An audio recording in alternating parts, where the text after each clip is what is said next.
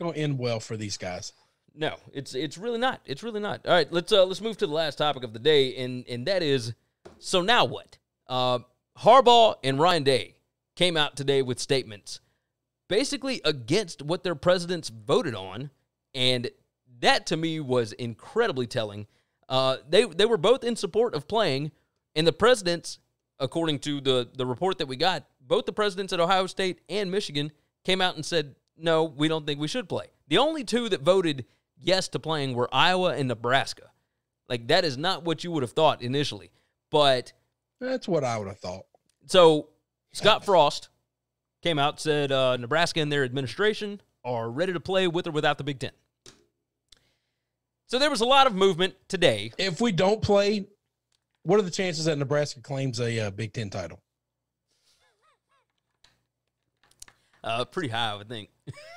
We wanted to play. You didn't. You all forfeit. You all forfeit. We were undefeated in 2020. Matt Miller said every coach and player wants to play. I heard a report, though, that the presidents never voted. So I heard that report as well, but I think basically it was an unofficial vote over the weekend. Define voting. They all went around on a Zoom call and said, I don't think we should. I don't think we should. I don't think we should. I think we should. I think we should. I don't think we should. Yeah. And then we ended the call.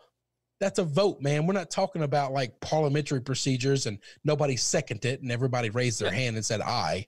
It was an official, or it was an unofficial vote, and that's where the support stood as of Sunday.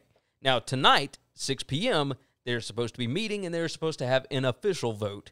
And I mean, it's going to take a lot to switch 5 of those guys over to make it any kind of a stalemate. Switching. And I don't think they are. Yeah, I don't think they're going to switch. But that's what I'm saying is, you've got the coaches and the ADs and everything else that are coming out and saying, yo, we want to play. Like, we want to get this done. We think we can do this. And giving the reasons behind it. Trevor Lawrence has been more of a leader than any of these fools that have come out and said anything in the past 3 days. Trevor Lawrence was, and don't get me wrong, I'm not a massive Trevor Lawrence fan, but I've got a hell of a lot more respect for him right now than I ever did before. I mean, he came out and basically took charge. He is like the president of this player movement, and it is insane. I mean, yes, we have talked forever about everybody listening to the players and them having a voice at the table. We brought this up weeks ago. Like, why in the world has nobody talked to them about whether or not they want to play? Every player has the right to opt out. Every player has the right to opt out and keep their scholarship. Like, what in the world are we doing here? And here's the thing about some of these football players, too. They have access to something most people don't. They're going to get a physical every year. They're going to get blood work done every year. And so if they have some underlying cause sitting around that's sitting dormant in their body that would cause this to be very dangerous, like some autoimmune disease or something of that nature, they know about it. Yep. They're going to find out, and then they're going to get information and be able to opt out and then protect themselves extra when they're going out. The general population of the world, they don't have that. Most people don't just randomly go get themselves physicals and blood work done all the time. These guys get it every year. They have to. Yeah. One of the interesting things, we talked a little bit earlier about the heart condition, the heart issue and whatnot from Brady Feeney, who is the offensive lineman from Indiana. Well, Alabama's director of sports science, who is Matt Ray, the kid from, or the coach that just came from Indiana, he came out today and said, look, this is nothing new here, like regarding the heart issues that COVID may cause. His name's Dr. Matt Ray, and he's not an expert on COVID, but he does have experience discussing that hot topic that makes all these power brokers nervous, right? Because that's apparently what the big thing was over the weekend was, oh, well, now there might be a heart issue.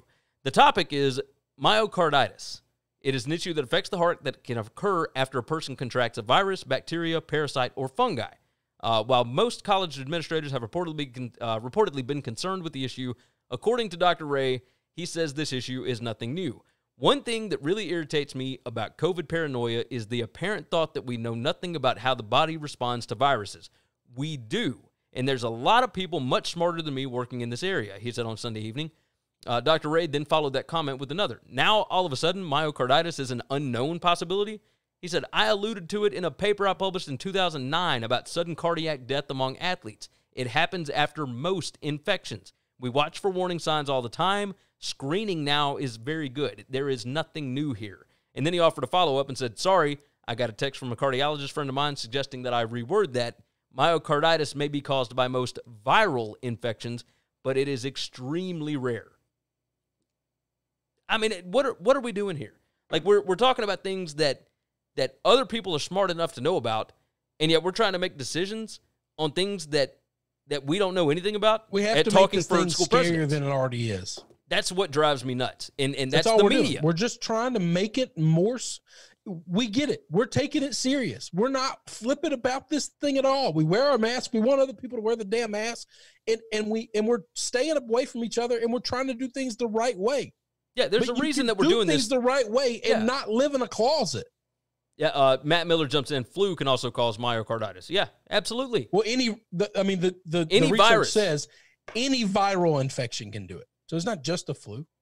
Matt Miller said, I think he will probably be the head of the new College Football Association. I don't know about that. He's a director of sports science. He ain't that. But yeah, I mean, we're making decisions with not having any real understanding of exactly what the hell is going on because people are reading Sports Illustrated and they're reading Yahoo Sports and they're reading ESPN and CBS and they're not actually doing the research. And I understand that they have got their medical advisors and all that. I get that. Oh, Trevor Lawrence. There we go. Matt Miller.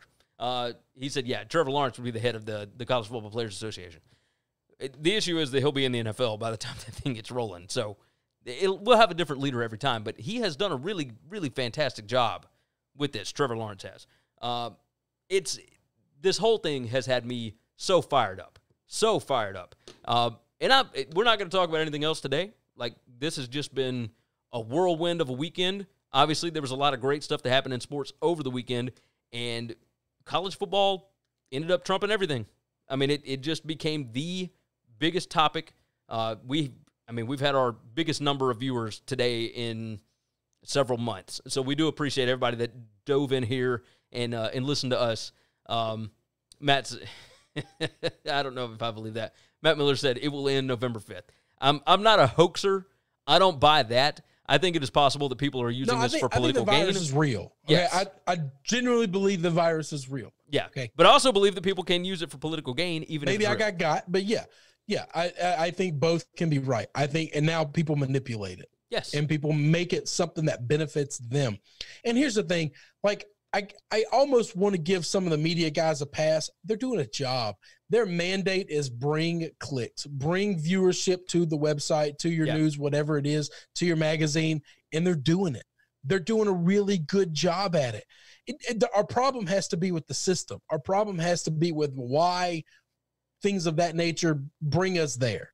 Why does outrage the only thing that makes us click? And we've talked about this over and over again. I get so frustrated because I like the good stories. I like the positive stories, but I seem to be the minority because Clay Travis talks about, he'll literally show you the numbers. They do a positive story about some kid with cancer getting to do this great, sweet thing, and it gets that much. And then they do something about some football player's hot mom, and it like blows up their servers. Quadruples it's just like, the numbers. What the hell, man? The reason we get trash is because people are watching trash. And you're free to watch whatever the hell you want. But it just makes it really hard for anybody who wants to live in the middle. Yes. No, you are exactly right. By the way, Paula Levine tweeted out, heart issue linked to COVID-19 fuels Power 5 concern. Medical sources say at least 5 Big Ten athletes and other athletes in the Power 5 have been found to have post-COVID heart issues. And so that's what we just talked about, of course, with Matt Ray, with all the myocarditis, et cetera. And we're not flippant about that. Yeah, we're not saying not something to take lightly. Yeah, we're not questioning the severity. To be safe. We think they are safer in the football world than not in the football world. Yes. That's if heart disease is affected, if your heart is affected by COVID now, not just your lungs, then it's even more important to stay away from it. And so if you're going to go back out into the world, or you can be in this bubble of a world, which football always is on school campuses, especially during football season, that's just naturally a safer place. Yes, it 100% is. Absolutely is. Matt Miller said, no, I think the virus is real, but it's been manipulated. And then finally, breaking news. Mountain West cancels fall football season because of COVID player health and safety concerns. Sources tell Stadium the league will consider playing in the spring. Mountain West and the MAC are the first 2 FBS leagues opting not to play, bringing the total to 26 FBS programs. So that includes Boise State and Fresno State and Colorado State, et cetera. Colorado State was already having problems, and we hadn't even gotten to dive into that. We might can hit on that tomorrow, but, I mean, good gracious. I want some answers before I kill my boy. Oh, I ain't trying to kill him. I was. Now, if I don't know, hang on now. If we get the answers, he needs to be killed. But yeah, if that stuff ends up being real, but the stuff coming out from the actual players that are in there, I mean, there's not a single player that's actually stood up and said anything bad. Who are they investigating? Anyway, let's get out of here. That's what I'm trying to figure out. Presidents, do your job. Yes, do a job. Do any job. Just do a job. Like, for the love of God, liability includes the general student population, not just the football players. You wear a suit and you got your hand out and you ask for money. Yeah. And then you make sure the grades are good. You make sure your academia world listen, that's not a world that I'm good at, okay? It's not a world I'm in. I have a diploma. I cheated my ass off to get it. But I made a commitment to my mom that I would get one, and I didn't know how to get one without cheating, so I did. But it doesn't mean anything to me. I'm not an academic, all right? I'm never going to learn anything from a book, all right? That's just not who I am. I'm a productive member of society. I'm a good taxpayer. So there. Yep. I made something of myself. There you go. Do a job. Do a real job. Michael Fritz closes us out. He said, thanks for giving us a place to vent, fellas. I think we all care about safety, but I think it's been said before, sports are far more than what goes on just between the lines. Matt Miller said, take Boise, Fresno, and put them in the super conference. Yeah, we'll see. But yeah. I'd take Boise. Come on. Yeah, 100%. What Michael said, though. Fresno. What Michael. Go ahead. I wouldn't let anybody not come. I wouldn't say, no, you're not good enough. You don't belong. Well, I mean, the biggest thing is you got to be able to have the funding. You got to have, you know, you got to be able to pay your bills. Yeah, you got to be able to pay your bills. But I think there's going to be enough money to be made where even the little guys could come in and make some money and be fine. Damien said, if I didn't care for mental health, I wouldn't be saying about the athletes not risking their lives by having sports. Instead, I would want sports to happen to see the athletes waste their lives to get injured. I don't think that fully made sense, but I get what he's saying. I know. He said in a game that doesn't mean a good heart. Damien wants the right things. Yeah. We just see the world differently, and that's okay. Yeah, it's that's all 100% right. 100% right. Yeah. No, Damien said it's a game that doesn't mean a damn thing. And I would venture to say it actually means a whole lot more to these players than you think it does. And it's not just the game. It doesn't mean anything to you and me. It ruins my Saturday, okay? That's the gist of it. Last year. I'm driving crazy. but like I have mental health issues because of this. Sure. Okay, whatever. I got issues all down. It's all right. These players, going home is not safe for them. Yeah. Going home is not it's not safer than school. Well, how about this? It's not even safer just going back into the general population. It is safer to be in that football building, to be going to those practices, to have some kind of incentive for something to work towards. That is what is safer for them. Purpose in life that you can be safe with. So that's the issue. So I actually do care about the players. And I get something out of that caring. That's good. But even if I didn't, it's still the right thing. Yes, it's 100% the right thing. Like we are going to have high school football in all of these SEC states. And there's a possibility we're not going to have college football. That just doesn't make any sense to me. Doesn't make any sense at all. All right, we're going to go ahead and close out of this. You guys have been fantastic.